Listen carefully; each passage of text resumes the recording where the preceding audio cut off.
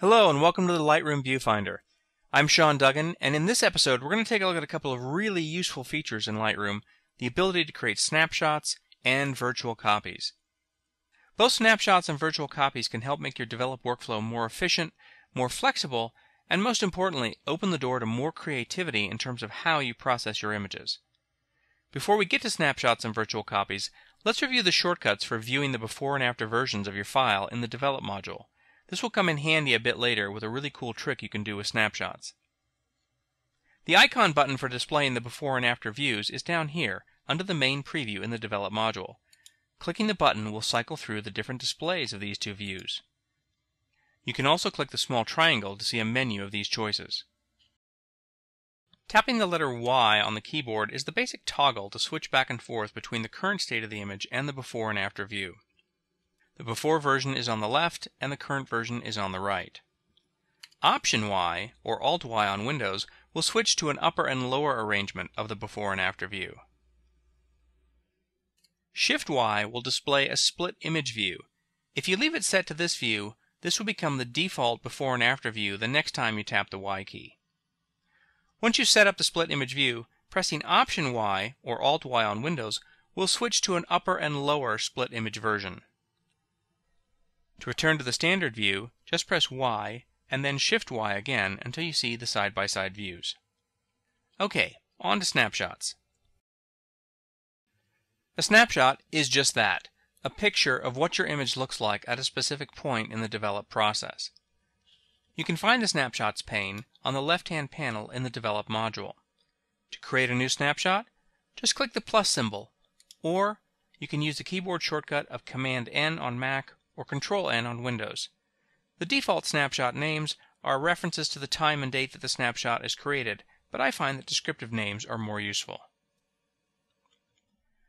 A snapshot is not a copy of the file, it's simply information in the database entry for that image that records a different develop recipe for the photo. Often when you're working with an image, it may suggest different paths or visual interpretations to you. Snapshots are ideal for creating a record of those different creative paths as you work on your photograph, and comparing them to help you decide which path is the one that works best for how you want to present the image. For instance, in this shot of Mono Lake on the eastern side of the Sierras, I've already made snapshots of the original imported version of the image and a good color version. Now I want to add a bit of color tint to warm it up and create a slight sepia flavor. So I'm going to scroll down to the Split Toning tab where I've already entered in a little bit of a color tint. I'm just going to turn the saturation up for that and warm it up a little bit. Now I'll make a snapshot of that. Just call that warm tone.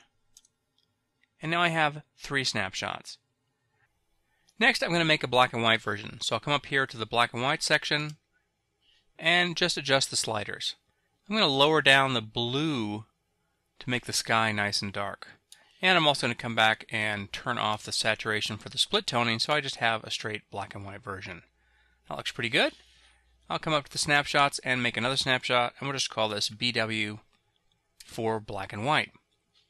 So now I have 4 snapshots. I have the original imported version, I have the one representing the good adjusted color version, the warm tone, and my black and white version. This makes it really easy for me to explore different creative directions and quickly reference those different versions that I've already created. Now, if you make an adjustment to an image that you've already created a snapshot of, so for instance I'm going to just tweak the contrast of this black and white one a little bit more to kind of make it a little bit more exaggerated. Well, maybe not that much more. There we go, something like that. If you make an adjustment to an image and you've already created the snapshot of it, you can easily update that by just coming over and right mouse clicking on the name of the snapshot and choosing Update with Current Settings. The one limitation of snapshots in terms of comparing different versions of the image is that under the default setup you can only see one snapshot at a time. But here's a really cool trick that lets you modify the before and after views so you can compare 2 snapshots side by side. What I'm going to do is go to my good color version here, and I'm just going to right mouse click on the name of that snapshot, and I'm going to choose Copy Snapshot Settings to Before. Now this is going to be the before state when I enter the before and after view. So what I'm going to do now is I'm going to go to the warm tone snapshot and I want to compare this warmer version with the good color version. So I'll just tap Y, and I can see those two side by side. If I press the Tab key, I can hide the side panels and see a much larger version. So that is just a really useful way to see two different snapshots side by side by copying the snapshot settings to the before state. Now you can also use the same technique to set a specific history state as the source for the before view. To return the before source to the original unedited version, open the history panel and scroll down until you can find the original import view, and then right mouse click on that and copy history step settings to before. And now when you tap the Y key, you will see the original unedited version as the before version. Now that little trick is really good for comparing two snapshots of an image, but what if you needed to compare more than two versions of an image and you want to see them all at the same time?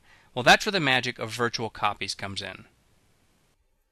A virtual copy is a version of the file that is virtual, meaning it exists only as a part of the Lightroom database entry for a given image.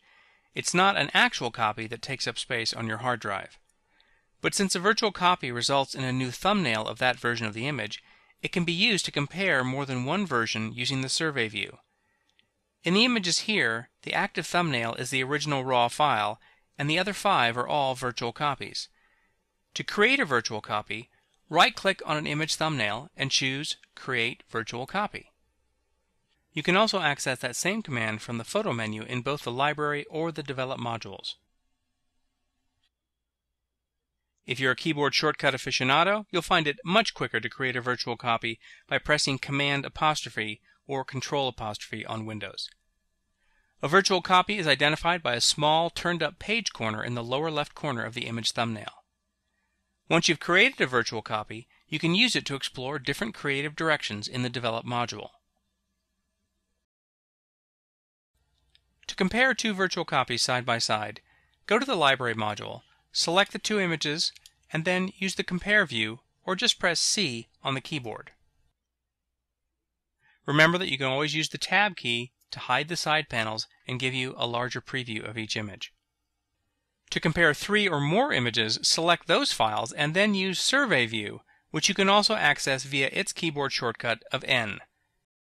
In Survey View, you can click the X in the lower right corner of an image to remove that photo from the view, giving you a handy way to refine your choices.